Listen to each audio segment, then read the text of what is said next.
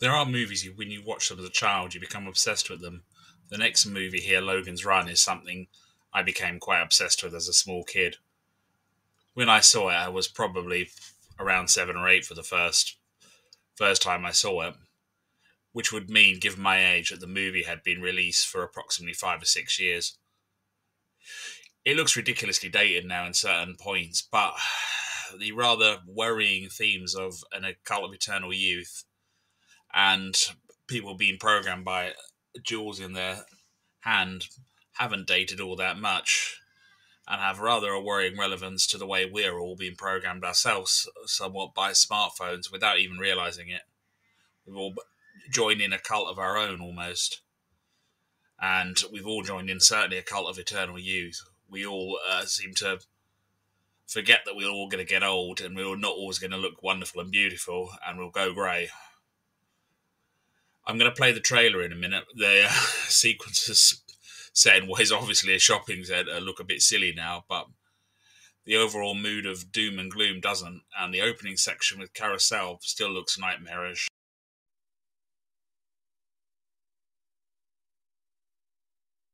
Just imagine a world where you will hold your entire future in the palm of your hand, when a tiny glowing crystal will guide you through an existence in which each day is more wonderful than the last, where it will be possible for you to obtain the fulfillment of every fantasy, the satisfaction of every vanity, the absolute attainment of every wish.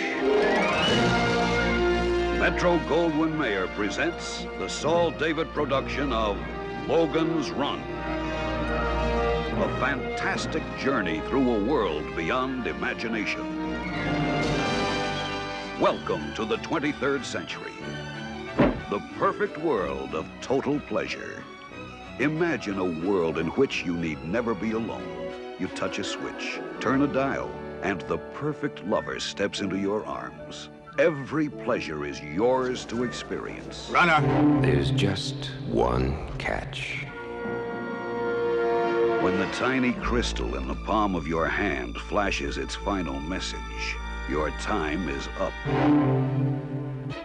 Michael York is Logan. Run, Logan! Policeman in a perfect world. No! Trained to track down runners. Run, Logan! Until he is forced to run himself.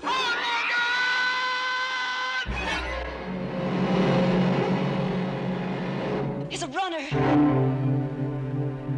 Logan!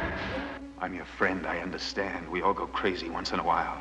But she's a runner, and it's over. Overwhelming, am I not? Box, an incredible being. More than human, more than machine. Diabolical guardian of the gateway to freedom. For Logan and the woman who loves him.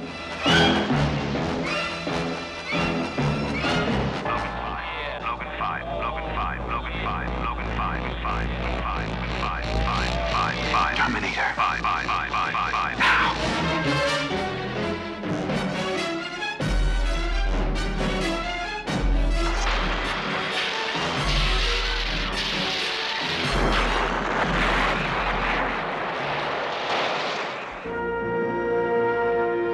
I've never seen a face like that before. That must be the look of being old. MGM takes you into a new age of adventure in the first motion picture of the 23rd century. Logan's Run. It begins where imagination ends.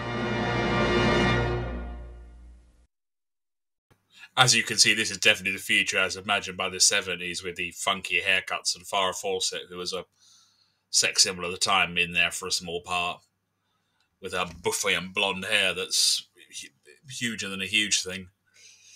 Having said that, and leaving aside all that and the silliness with the shopping centre locale, the underlying sort of core themes of age and how many age people a population can support and whether we should do so, and what unspoken catastrophe has caused the collapse of the humanity, so people are living in domes with feral people living outside, is never really spelled out. It doesn't need to be. In a way, it would lessen it if it was said to be a nuclear bomb or a or a bacteriological plague. We're left to make up our own mind. The movie is based on a novel by William F. Nolan that I found surprisingly when I wanted to go and buy a copy of the novel. It's now going at ridiculous money in a paperback form on Amazon. Used copies are going at up to £100. The Kindle copy is still there for a few quid, however. The novel differs in a few ways. One, the characters die at age 21. The scriptwriters wisely saw that was going to be problematic and upped the age to 30. The guns are slightly less science fiction-y in it. And there's also a subplot of tied into the real world exploration of space, such as was done with the Saturn launchers. And it's somewhat more gritty and, as much as you can use the term, I suppose, realistic. A silly word sometimes to use in terms of science fiction, but it's more grounded. The movie, though, obsessed me as a kid, and I think, like many people, that's probably because of Jenny Agatha to an extent, but there was something indefinably creepy about it, about the notion of people who are programmed to end their life at age 30 exactly or be killed. Something that drew me to dystopia such as 1984 or Philip K. Dick's work and other people later. If you can ignore the dated bits in the shopping mall, it's still well worth a watch now.